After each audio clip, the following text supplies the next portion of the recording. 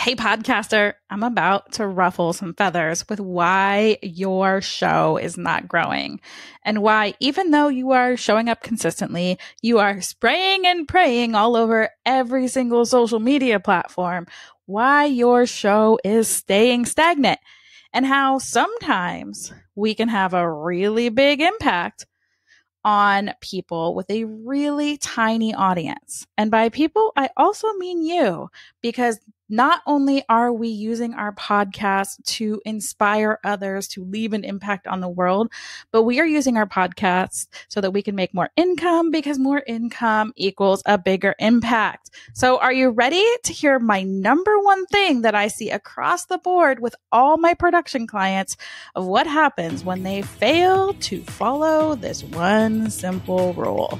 Are you ready? Welcome to Beyond the Downloads. I'm Jen, your podcast bestie, here to tell you there's so much more about podcasting than just those numbers. So before you throw in the towel, you better listen up. We're diving deep into the heart of what makes podcasting truly special, from storytelling to connection, and yes, even healing.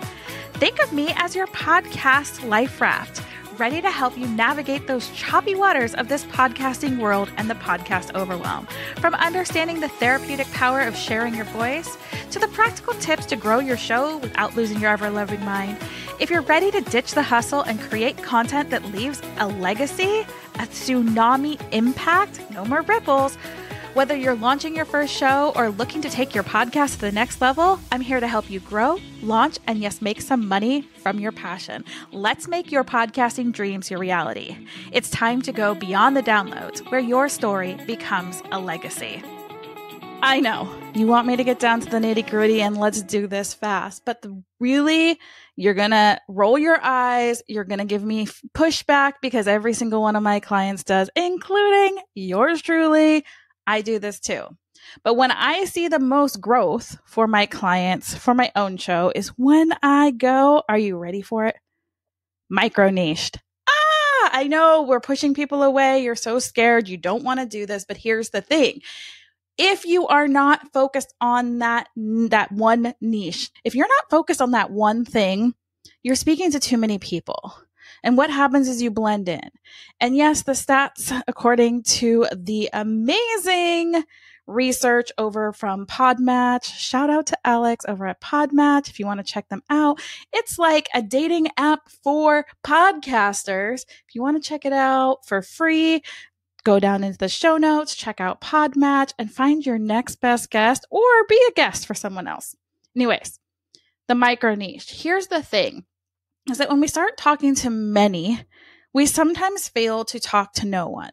And although there are only 340,000 active podcasts, yes, you heard that right, 340,000 active podcasts out of the over 4 million indexed, you still need to be unique. You still need to stand out. You still need to be your go-to. And let me tell you, I know it's hard. I don't want to just be you go to Jen for podcasting support. I don't want to be that person. I want to be that person that you come to my book about storytelling. You come to me for business support. But in reality, I'm known for podcasting. So people come to me for podcasting. And when they end up in my programs, they realize that we're building their podcast as a business asset, but we have to look at the big picture. And that's where I get to go into helping them find their story, helping them find their gifts, helping them find their offers, how to stack that up, how to plan out, for 90 days, because we do it one quarter at a time, how to plan out for 90 days, the content that'll actually feed into their businesses doing something that they enjoy. But the thing is it's hard to want to talk about one thing over and over again, especially if it's your business, because you are so sick of hearing about it. Trust me, I'm sick of hearing about podcasting. But the thing is that if you don't have a micro niche, it's going to be harder for you to stand out. And your micro niche might just be you flipping some things around. It might be a bigger picture, but micro niche down to something like, I don't know, weight loss for Christian women, podcasting for healers that practice Reiki. What other ones can I think of? online business for single moms with more than one child. So we're taking that niche and we are going down by our audience. So what happens, like for me, when I start talking about more of the spiritual realm entrepreneurs, which is where I'm going, to the healers, the people that truly understand my message of like podcasting is a healing modality, that I'm going to start talking about things like podcasting for your soul, which means how to use podcasting to emotionally drive things. If you're a somebody who practices hypnosis and you do coaching with hypnosis, how to use podcasting to help your listeners and inspire them to want to work with you deeper without being skeezy, because we all know those NLP tricks that lead us to fantasy marketing, which leads us to empty bank accounts, frustration, and we quit and we go back to working for the man. And we don't want to do that here. So when I want you to start thinking about this, is I want you to start thinking about, if you don't want to go into like, I help people pick out the right microphone in my job. Let's say that's the only thing I do is I pick out the right microphone for the person. That doesn't sound fun to me, but I can take podcasting, teaching podcasting, and I can niche it down more into podcasting as a healing modality, plus podcasting as a healing modality while growing your business. And then we go one layer deeper while growing your spiritual entrepreneurship business.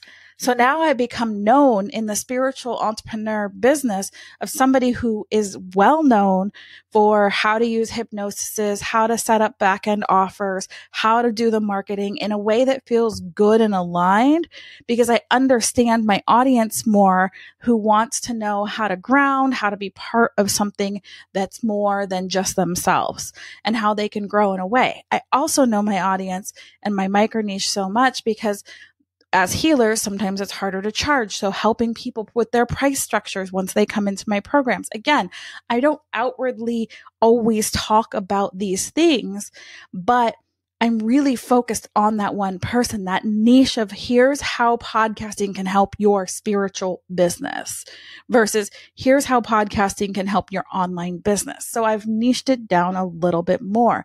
When you have that focus, when I'm not talking about one day my favorite outfit, one day how to go fishing, the next day how to do this. And I'm not saying that this happens, but I see this a lot in podcasts, especially with my clients, where it's like all over the place. One day we're talking about exercise and eating healthy. The next day we're talking about business. The next day we're talking about how to do or how to show up as a single mom. The next day we're talking about something else. What happens is it really confuses your audience. And yes, there's probably some other people out there that all of that mixes together, but it's hard to sustain growth because it's hard for people to follow along. And our goal is to be consistent so that every week you want to come back and you want to say, hey, I want to listen to this person's show.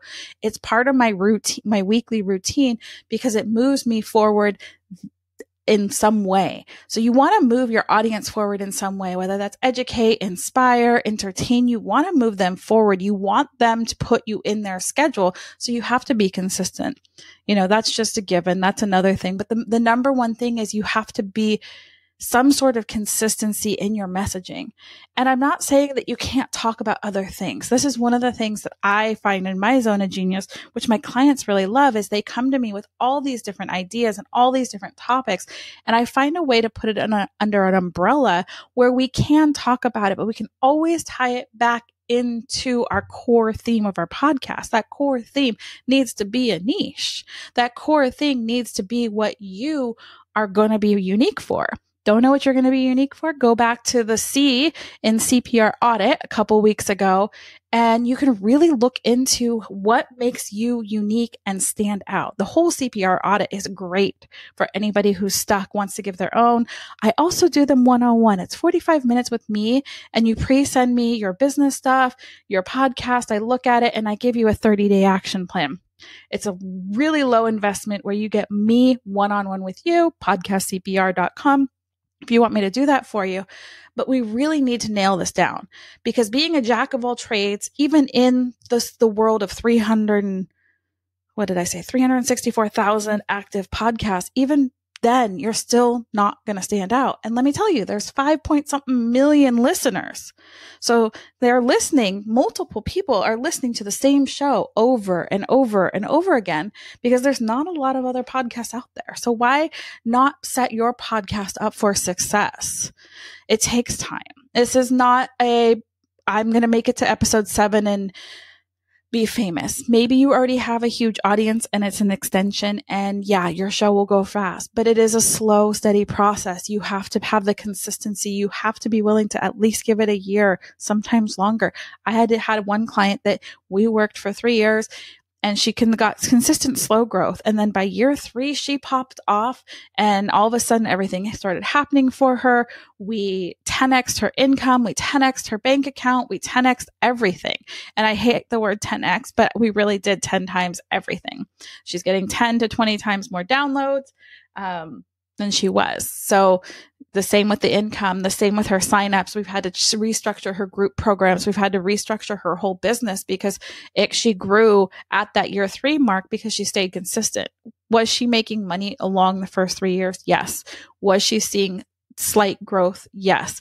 But something changed. And again, that changed in our marketing strategy.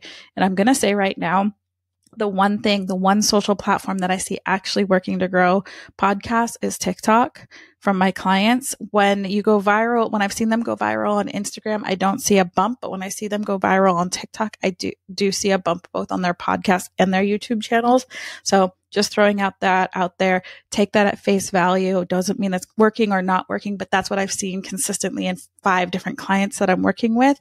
So I just wanted to put that out there, but we got to get you focused. We got to get you clear on your unique message, because when you do the spray and pray of all the things you want to talk about, unless you're a purely entertainment podcast and that your audience member is going to want to listen to every one of those things, you're not going to get traction. You're not going to get the growth. If you're not going to put the keywords in there, you're not going to get the organic growth either. And then if you're not going to market it, then you're really not going to get any growth. So those are other things that we need to talk about later in the day, but I don't want to give you too much because we don't want to overwhelm you here. And these are short and sweet. So I want you to start thinking about what's your unique standpoint for your podcast. One of my clients, and I'm her former coaching client, when she presented it to me, she's like, well, what's your stand for? What's your stand for, Jen? What do you stand for? If you were going to die on a hill and you're going to stand for something, what was it going to be? Shout out to Robin. She's over at the Cosmic Creatrix podcast.